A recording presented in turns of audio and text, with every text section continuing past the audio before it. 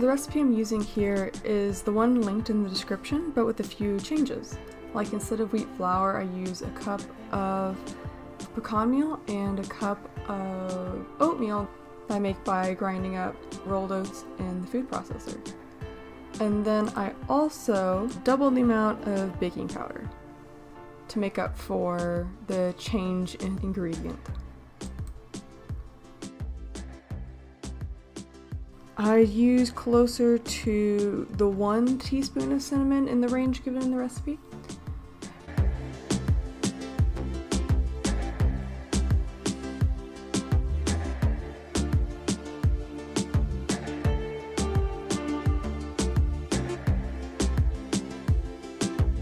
I started making the recipe for 1 batch of banana bread, but I'm actually making 2, so you'll see a little bit of inconsistency on the ratios that I'm adding here, but I am actually making the double batch.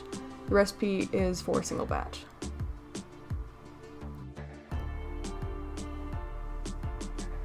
Oh, I'm about to be really struggling with some bananas. Their level of ripeness made it to where they were just falling apart as I tried to separate them. It's a bit rough.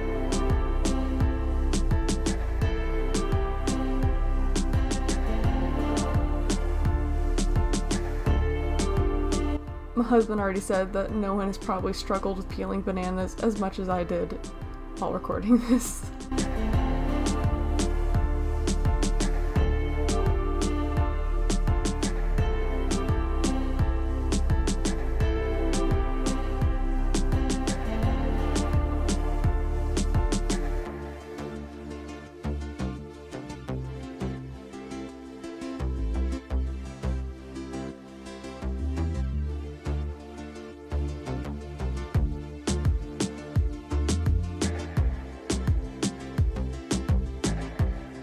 So the recipe, I think, recommended doing the wet separately so that you don't over mix the bananas, so I'm just trying to roughly crush them up without getting them to a smooth consistency.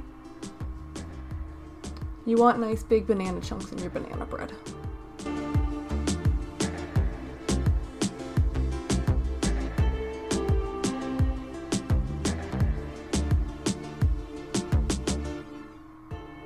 I've also used a potato masher for that, and it worked quite well. I usually go for the fork, but potato masher is a valid option too.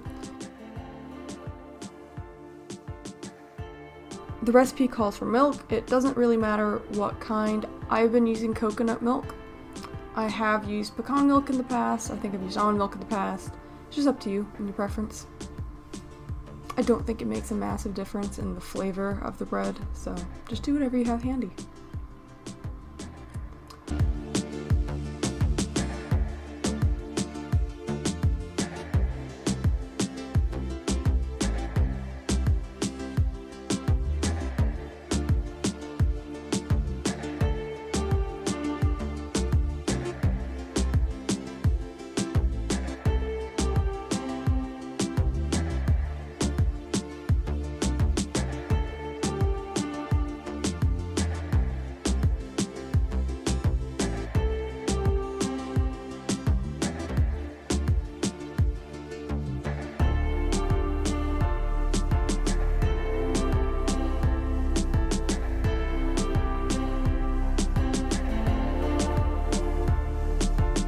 Now, I don't know why I just did vanilla, but yeah, add vanilla, I guess. You can go ahead and add your coconut oil before you add vanilla. That's fine. I'm not sure why I waited. Then you gotta add your egg.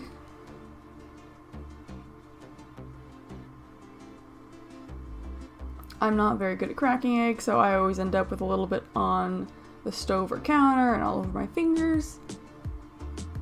So this is not a demonstration of professional egg cracking.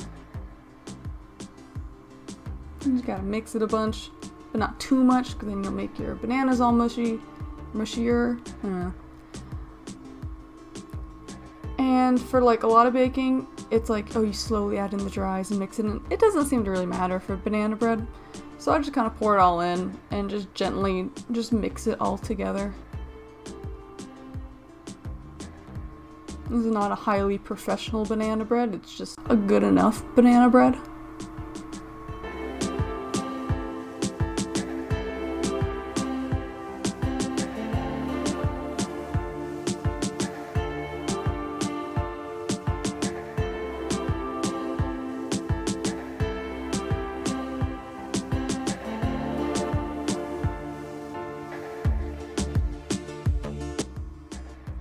So then you gotta coat your baking dish with something. I usually do avocado oil and just spread it around. You could do butter, you could do probably any other kind of oil or fat, or just line it. But avocado oil seems to work pretty well for my glass dishes.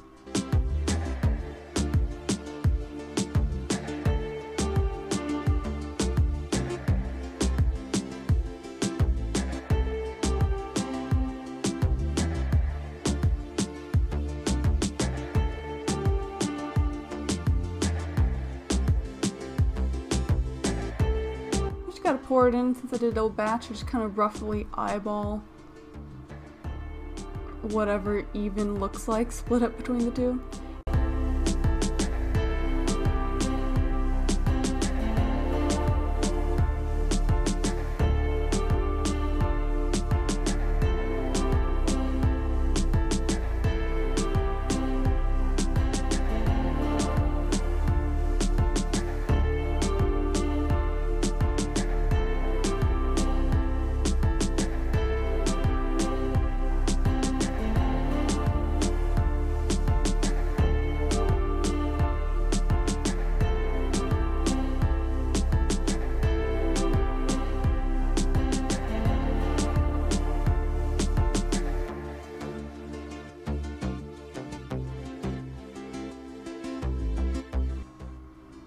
So this is the fun bit.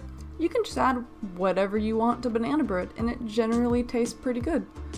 Lately I've been adding blueberries or rolled oats over the top. Sometimes I'll mix the blueberries right into the batter, so that's just throughout the bread.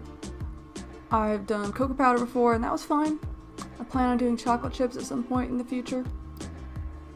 But yeah, you could just add whatever you feel like and it'll probably be pretty good. I think the traditional thing is like nuts of some sort. And this bread looks a little bit less pretty than normal traditional flour breads. It doesn't get that nice crackly surface. So I find adding something to the top makes it have a little bit more of like a finished look once it's out of the oven.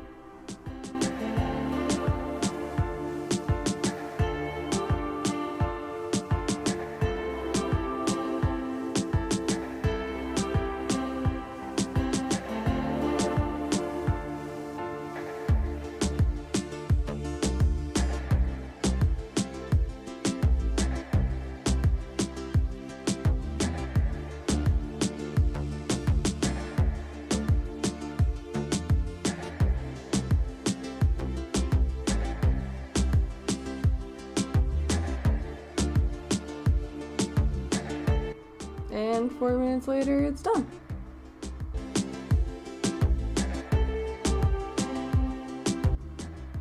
Now, it looks very nice coming in the oven, but I've found that once it's in the fridge, it does sink a bit and deflate some of its nice puffed up appearance, but it still tastes delicious. And thank you for watching.